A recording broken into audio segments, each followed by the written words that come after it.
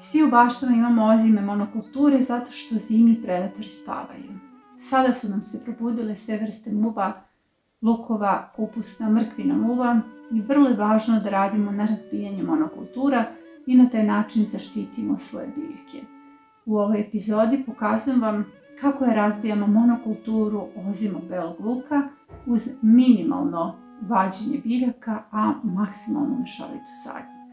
Epizoda je vrlo zabavna, poučna, upratite je. Divni prizori kada cveta maslačak, cvete jorgovani, sve oko nas buja, cveta i puno je hrane za naše pčelice.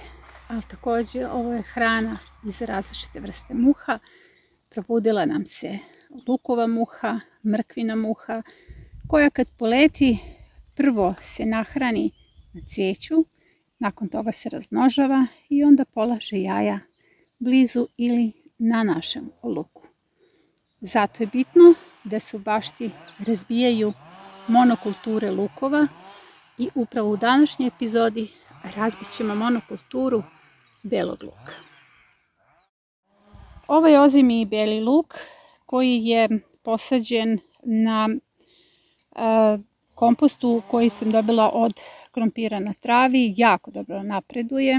Nijednom naravno nije okopan, on je posađen, malčiran, kao što vidite debelo i to je to. Inače je to sasvim dovoljno kod uzgoja lukova. Ono što je ovdje problem jeste što je ovo zimska monokultura. Monokulture ne tolerišem ni ja, ne toleriše priroda, a s obzirom da je lukova muha poletela i da ima 5 agresivnih generacija, ja ću u današnjoj epizodi da razbijem ovu monokulturu i pokazat ću vam kako ću to da uradim i naravno daću vam savjet čime da zalivate luk radi prevencije od lukove muhe. I znam da je svima žao da vade ovako krupan beli luk, jer ozimi luk je zaista jako krupan i može dugo da izdrži zimi. Uvek moramo da vodimo računa o zimskoj hrani. Zato ćemo minimalno da izvadimo luk, a maksimalno da razbijemo ovu monokulturu. Na ove monokulture već imamo neke prazne prostore zato što sam brala ovaj luk pre nego što je muha poletela, a onda kada lukova muva poleti, vi ne smijete da dirate monokulture i one lukove koji treba da se glaviče, zato što na taj način pokazujete zonu gdje se luk zapravo nalazi.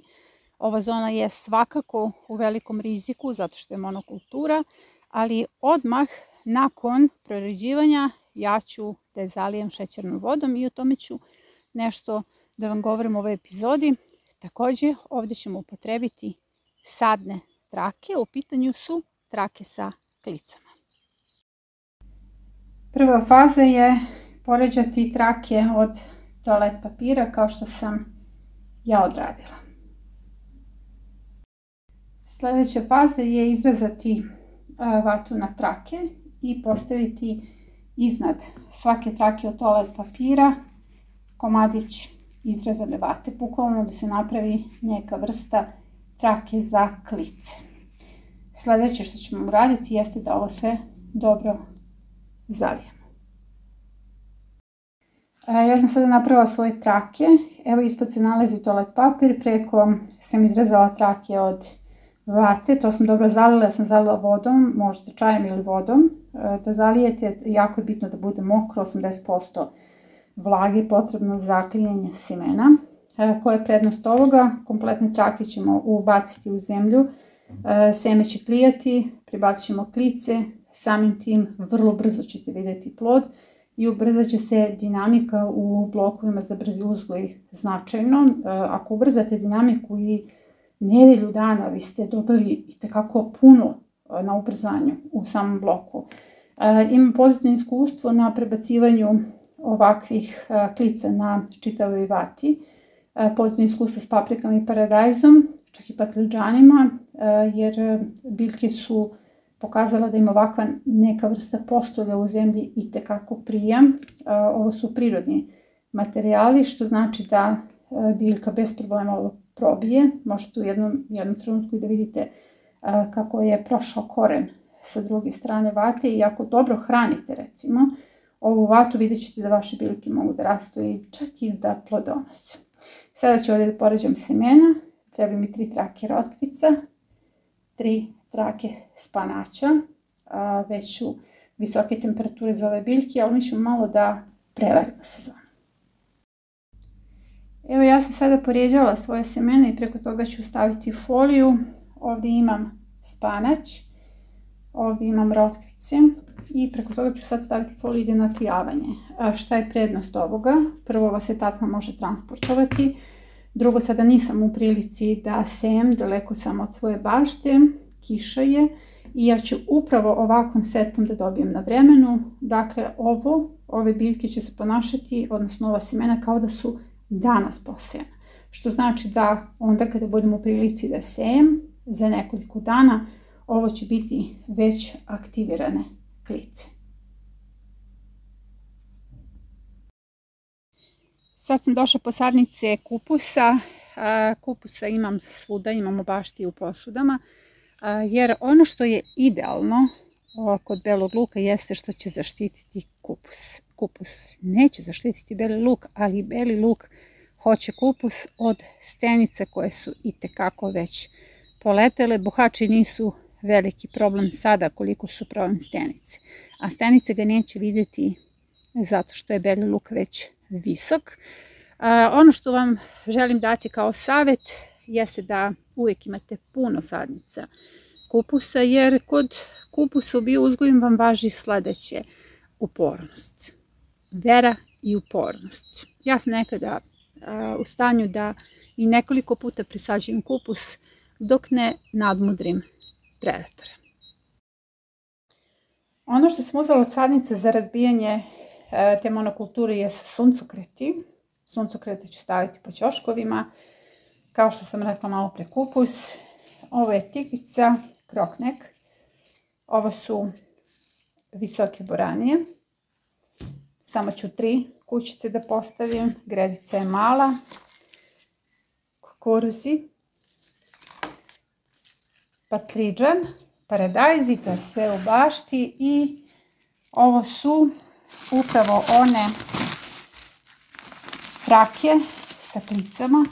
Evo, rokvica je već proklijala i sada ću vam pokazati kako ću to da postavim. Evo, spanać je proklijao i hoću da iskoristim upravo onu gužvu koja će praviti hlad kulturama za brzi uzgoj i napravim blok za brzi uzgoj i naravno ubacit ću puno salata. Idemo sada da razbijamo monokulturu. Suština razbijanja ove monokulture jeste da izvadim što manje lukova, a da pritom ostali lukovi koji tu ostanu jesu bezbedni, imaju svoju ulogu i završe svoju vegetaciju. Morate da vodite računa o tome kolika je zapravo vegetacija ozimog luka. Ona traje do 1. jula, eventualno do sredine jula kada vadimo lukove. Onda one idu na sušenje, što znači da vrlo mudro ovdje moraju da se ubace biljke zato što je 1. jul već duboko u sezoni i jako je važno da svaka biljka tu dobije svoj prostor. Pa ću onda krenuti redom. Ovdje imam prostor za tikvice. Ovdje ću na početku da stavim paradajze.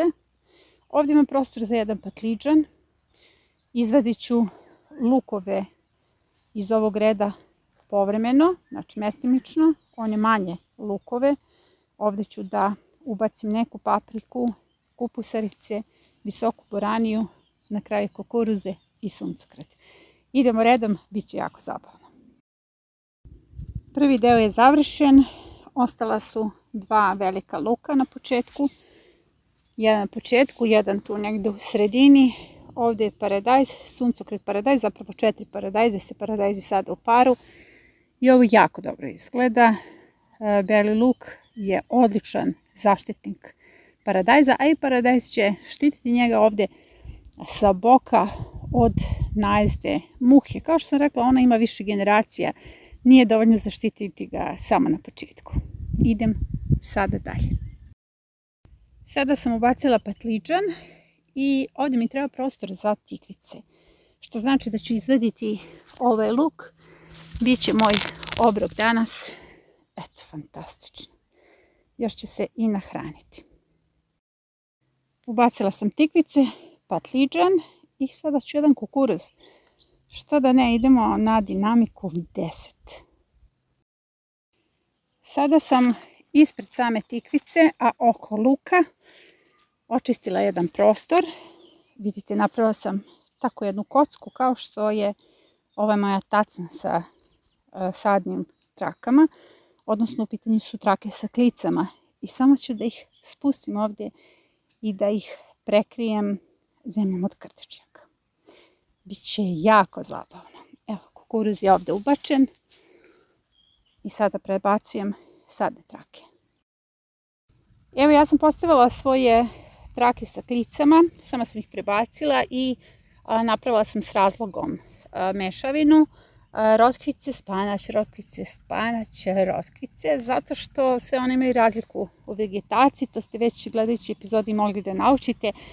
I ja sam samo položila, dakle, ove trake na zemlju i ono što ću sada da uradim jeste sljedeće. Samo ću posipati zemlju od krtica i to je to. Ispod se nalazi organska materija, u pitanju je vata i papir, sve je to organska materija koji itekako može da bude dobra podloga, a i hrana ovim biljkama. Sve se to zaliva i dalje neguje jednako. U pitanju su biljke kratke vegetacije. Prema tome iskoristit ću ovu gužvu oko njih da naprave hlad, zato što bi u suprotnom rotkvice potencijalno procvetale brzo. Ja sad ovo moram da završim, treba mi obe ruke. Evo, to je gotovo, sada ću to sve dobro da zalijem. Idem dalje u razbijanju onog dela monokulture. Inače, ovo mi je kao da se igrate, ja jako volim razbijanje monokultura, jer svi smo mi zapravo deca koje nekako život natera da budemo ozbiljni, a igra nam je itekako potrebna. Pa eto, ja vas pozivam na igru. Idemo dalje. U ovom delu ću ubaciti 3 sadnice visoke boranije i izvadit ću ovaj slabi beli luk, jer će mi taj prostor biti potreban i bit će sasvim dovoljan da napravim jedan mali vigvam na koji će se pentrati boranije.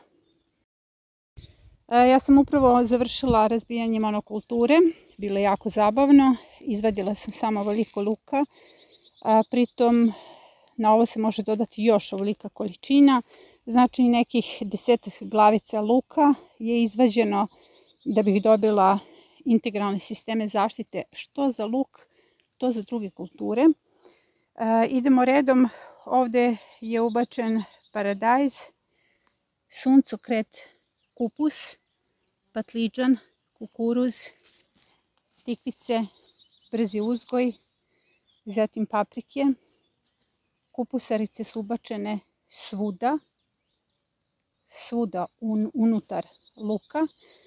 Da bih posadila visoku boraniju, prvo sam podigla vigvam, zato što je nezgodno da nakon toga kada sve ovo sadite, jednostavno lupate ćuskijom i gazite, povređujete kulture. Ovo je već gusta sadnja i posadila sam pored sadnice visoke boranije. Sada bi svi vi trebali da imate puno sadnica ukoliko pratite YouTube kanal. Ovdje imam patliđan, još jedan patliđan, kukuruzi koji su ubačeni ovdje na kraju i svuda kupusarice. Evo, kao što vidite, svuda su ubačene kupusarice jer od belog luka očekujem da ih štiti od stenica. A ja ću sada da napravim mešavinu šećera i vode i da zalijem kompletnu gredicu, pre svega luk, zato što sam uzimala, odnosno brala luk i na taj način sam tagovala zonu za lukovu muhu šećernom vodom, zalivati jednom u 15 dana. Sada je ovaj luk potrebno, kao što sam rekla, dobro zaliti šećernom vodom. Ona čaša plastična bela od 180 ml, puna šećera, u 10 litara vode, dobro razmostite i zalivate luk jednom u 15 dana. Na platformi Trag Biljke okupili smo 11 zemalja i više od 100 gradova i svi oni proizvode hranu po biološkim metodama. U najurbanijim delovima grada sadi se krompir. To je tako dobar čin revolucije. Postanite i vi najradikalniji čin otpora. Pozivam vas na neagresivnu građansku neposlušnost. Pozivam vas na baštovanstvo kao platformu kojom se menja planeta. Zapratite kanal.